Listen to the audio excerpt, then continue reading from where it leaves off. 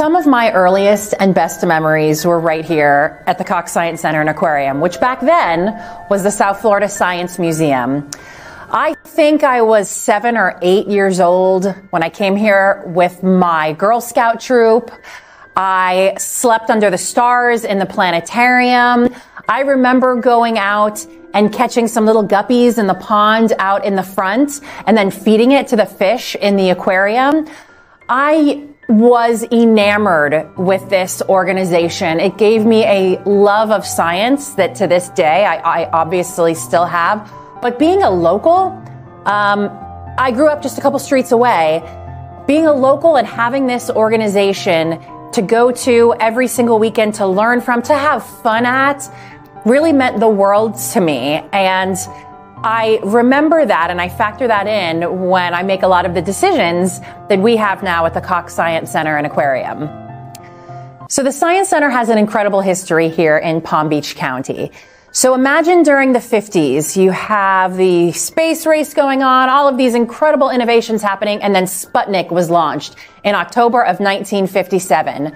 Well, when Sputnik was launched, there was this kind of attitude of, well, we need to catch up as far as space is concerned and the stars and all of that kind of thinking was going around. So what happened was junior leagues all over the country became activated. They started creating science centers, little museums, planetariums all over the country so that we could get the kids and the youth really involved and really interested in space because, hey, the Russians had launched Sputnik. We needed to catch up. So in 1959, a group of all-female volunteers, the Junior League of the Palm Beaches, founded and incorporated what was then the South Florida, I think it was originally the South Florida Planetarium and Museum.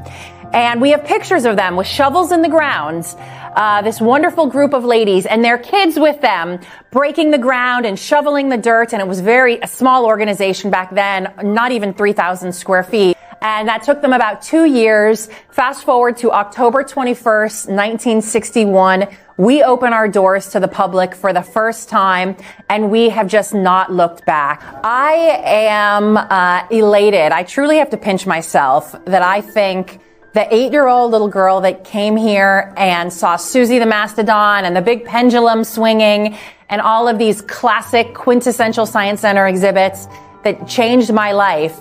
I now work here, I get to run the place, and I get to see us through our next evolution. We truly are going through a Renaissance-like transformation, and to be at the helm of an organization that is doing such incredible work like that is more than I could have ever imagined. You come here to get your hands dirty, to do your dissections, to blow things up, to see our fire and ice show. That's what we do here at the Cox Science Center and Aquarium. You can build an app, you can 3D print, whatever your heart desires. And that's what this community, our students, the families in Palm Beach County deserves. So to think back when I was a little girl that now I get to do that and lead this organization into the next phase is truly magical for me.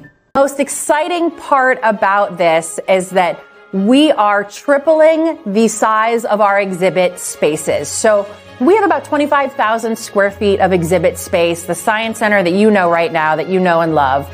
We are pushing that to about 75,000 square feet of exhibit space.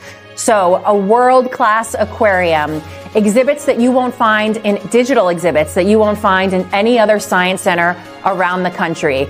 A STEAM studio where we will integrate art into the sciences, and a traveling exhibit gallery that will allow us here in West Palm Beach to bring in some of the most lucrative and lovely and wonderful traveling exhibits from around the world. So we won't be pigeonholed by size anymore. We will have the space to bring in this programming that everyone in Palm Beach County really wants to see and that Palm Beach County deserves. So it's going to be quite a wonderful project when we get done with it. I think one of the things I am most excited about in this expansion is the grand lobby. When you walk into the new Cox Science Center and Aquarium, you're going to go into a 6,000 square foot space that's going to be warm and welcoming and inviting. You'll immediately be greeted by our world-class staff here at the Cox Science Center and Aquarium. And then you will look around and you will be immersed in science. There will be a great white shark hanging from the ceiling. There will be submersibles from Harbor Branch. We will have rockets from Aerojet Rocketdyne. We will have models of planets. An example of every type of science discipline we are going to show you here at the Cox Science Center and Aquarium will be on display in the front lobby. It's going to be a beautiful space. Families will meet there. That will kind of be the rallying point of your visit to the Science Center. So I think that I'm most excited for that. And when you walk in from the outside into the lobby, it's this huge, beautiful glass panel wall, and you'll be coming in from an incredible fountain. We're going to have a fountain right as before you walk into the front doors, and just seeing that will really set the stage for your wonderful experience here at the Science Center. We want to thank all of you for your patience through the construction of the new Cox Science Center and Aquarium. The new grand opening date is the early 2027, and if anything changes, we will absolutely keep all of you updated. Right now, things are going great.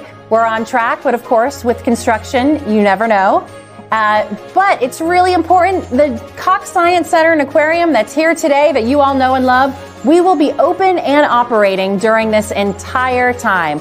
Please come and visit us. We'll still have world-class attractions, and we look forward to opening in 2027.